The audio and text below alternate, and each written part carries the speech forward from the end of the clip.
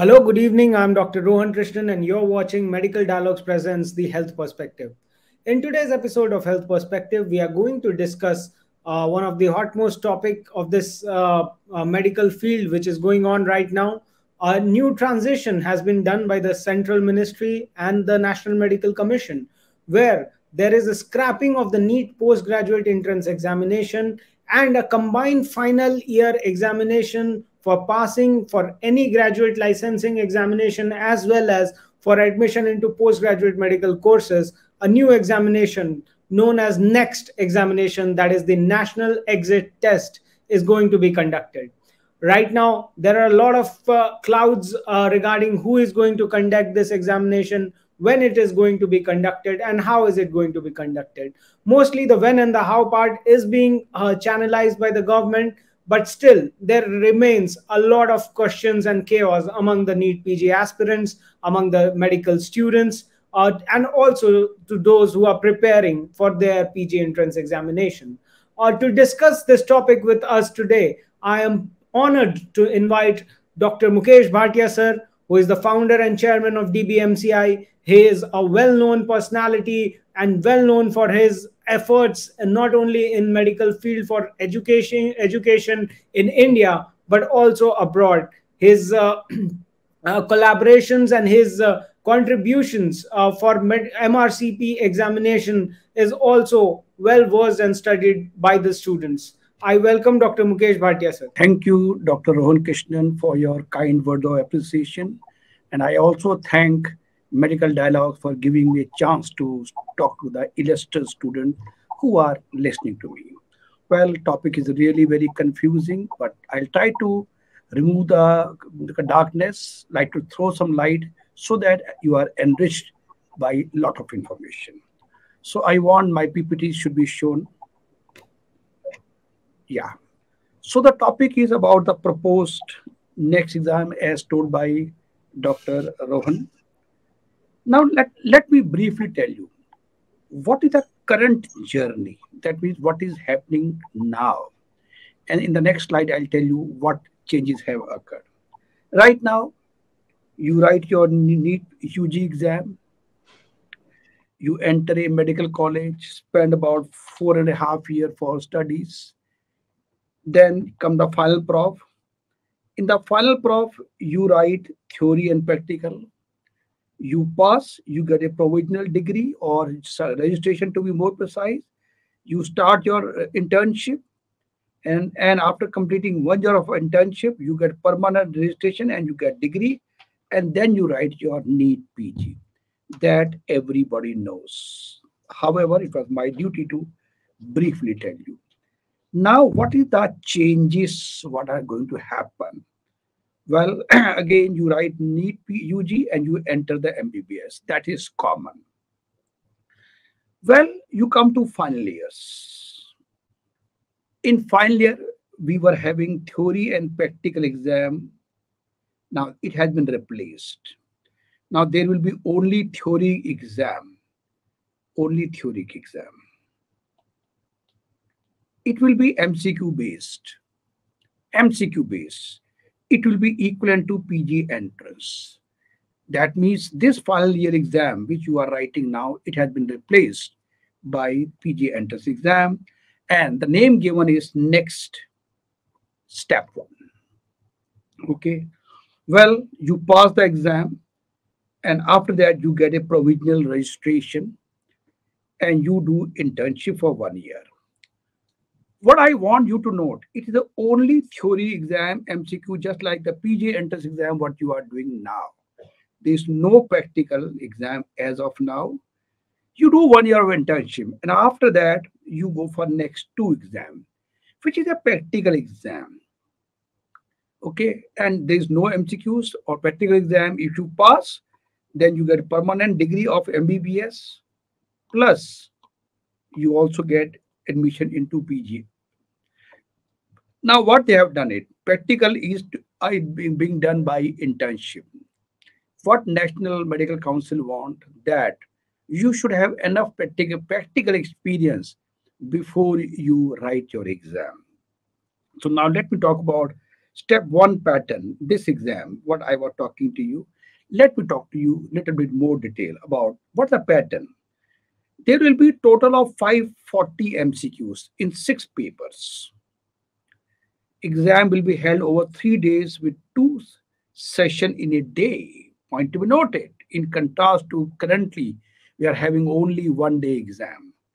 So PG entrance, the cumulative score of 6 parts will be counted. All these six parts will be counted. And to pass this examination, minimum 50 percentage or percentile required. But this point has not been cleared by NMC or government so far. Now, same thing, let me show you a lovely chart. So as I told you, step 1 exam is a 3 day exam. So again, two sessions, one will be pre-lunch and one is post-lunch. In the pre-lunch session, there will be medicine and allied subject, surgery, allied and gynae and obstetrics. In post-lunch pediatric, ENT, ophthalmology, there will be 120 questions to be done in 3 hours, 60 questions to be done in 1.5 hours. So as I talk to you, total number of questions per day 120 and 60, that is 180. 3 day exam, total question 180 multiplied by 3, 540. So as I told you in the previous slide, that in this there will be totally 540 questions, 6 papers, and now you can see how these questions are going to be asked, because what subject we are there. Beautiful summary in one slide only you can have. If you want, you can click also. Anybody want interested? And let me remove these pens writing so that you have a better picture. Okay. Well, this is regarding step 1 exam. So it is the theory exam done. Now let me tell you regarding supplementary examination. Well, supplementary examination shall be held once a year. It is restricted to those candidates who have failed in one or more of the 6 papers. They are required to repeat those particular papers subject only. Point to be noted. Those who do not pass both next step 1 and supplementary exam of a particular year, now they will be writing exam in the coming year. Okay. Now, what are the pattern of questions in next one? Problem solving, difficult, 60% question. Comprehension analysis, 20%. Basic sciences, 10%. This is a very important point. That means now they are giving more stress to the problem solving question, comprehension.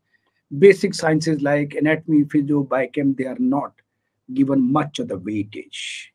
Even these basic sciences, they want that they should be clinically applied, right? So more of a applied sciences is the scenario. PSM around 10%, including public health. Forensic medicine will come integrated with all the subject. Suppose they are asking any toxicity, that they will include in medicine. Okay.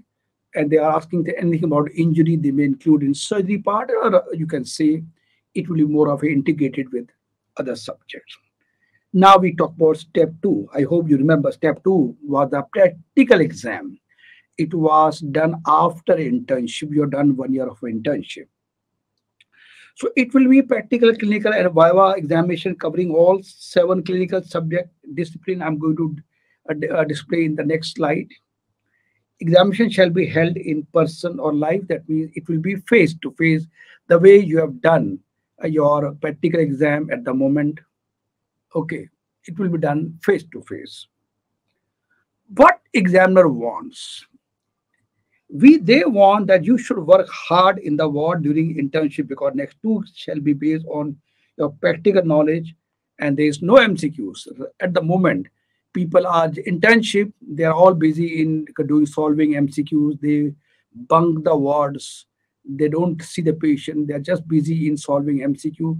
Now government is very clear about it. They want whatever theory part you finish before you enter internship, work hard, go to the ward, see the patient, do the procedures, because whatever you will be doing in internship, they are going to ask in your practical exam. Okay, so that's the reason they want that you should really work hard in internship. So as I was talking to you now, what the syllabus, what are all are to be included in step 2 exam? Medicine and allied discipline, surgery, allied, OBG, pediatric, ENT, ophthalmology, orthopedic. Remember, these are the two subjects which are currently being taught in the pre-final years. These are the subject of final years. So now that means, remember, you are going to have this practical of ENT ophthalmology in final year after internship also. Now, new thing which has been added in the syllabus is physical medicine and rehabilitation PMR, which was not a subject, very important subject in our exam, but now, especially they have included PMR also. So now step 2 evaluation, what is they are going to ask? Actual cases, the way you are seeing nowadays also. But additional thing, new thing are objective structure clinical examination, so-called OSCE. Competency in clinical diagnosis, how you are competent in clinical diagnosis.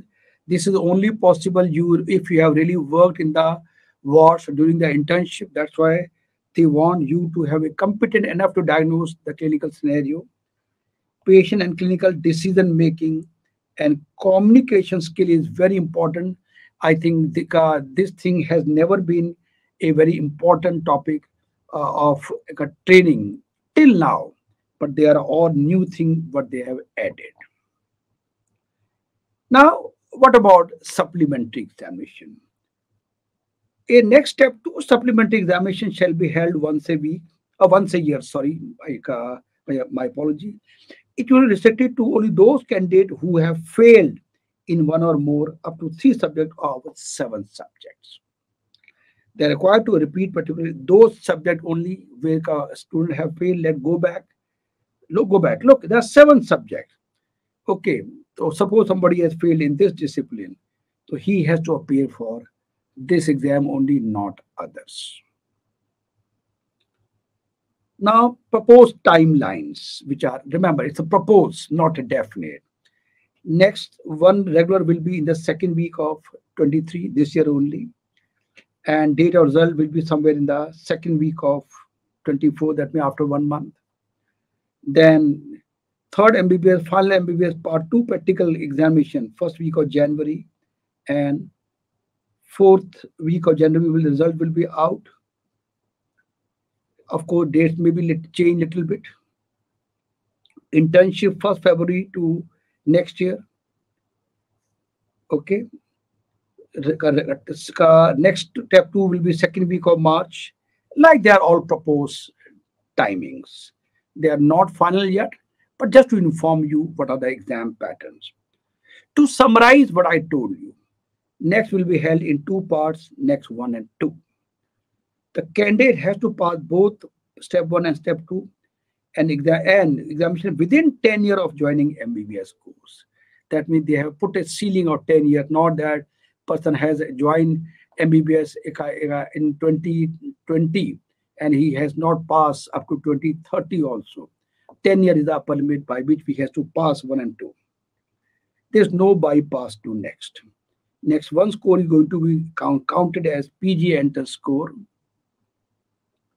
Most dangerous googly. Next one score shall remain with you for 3 years. If you want to reattempt next one to improve the score, you can do after clearing next 2. Now, suppose in next one, this time you get 100 marks.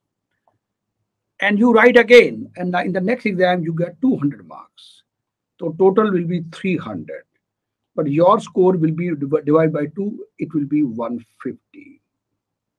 Suppose you attempted one time you get 100, you write 200, other time you get 300. So there are 3 attempts. Your total is 600. And now you divide by 3. 3 attempts. So total average 200. Although you are getting 300 marks in the final attempt, but average will be 200 because your that means despite having 300, your average, because you are divided by number of attempts. This point should be very clear. But what about a scenario? First attempt you get 100, second attempt you get 50. Oh, so now average will be how much? Average will be 150 divided by 2, average will be 75. It is less than what you got last time. So this point should be very, very clear about it. Okay, so I hope you are clear about it, average. Well, one more point. Suppose those who want to write for an exam, MRCP, USMLE play, even after clearing next one and internship next two, this you can write after doing next two. It's a compulsory. That means next one and two are compulsory before you write any of the for an exam. Well, if you have any query, you can very well contact me. This is my personal email ID, dr.bhatia@dbmi.edu.in, or you can very well contact Medical Dialogue, which is the prestigious most medical newspaper. And the Medical Dialogue people are doing a great service to medical fraternity by spreading all the good news, giving you information, knowledge. Okay, so they deserve a big round of applause.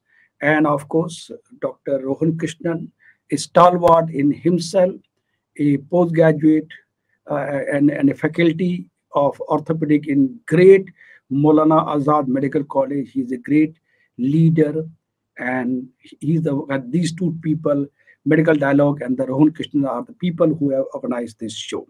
I thank Rohan Krishnan and Medical Dialogue for arranging this session. Thank you very much. Any queries, you can very well ask. Yes, Doctor. Over to Dr. Rohan. Thank you very much, sir. I think that you have put each and everything in a very crystal clear format about how this next examination is going to happen. Even myself has learned so many new things after this show, though I try to remain very keen and active and have all the new upcoming news, but I was not knowing about how the subjects are going to get divided and which paper will become. So many new information has come with this.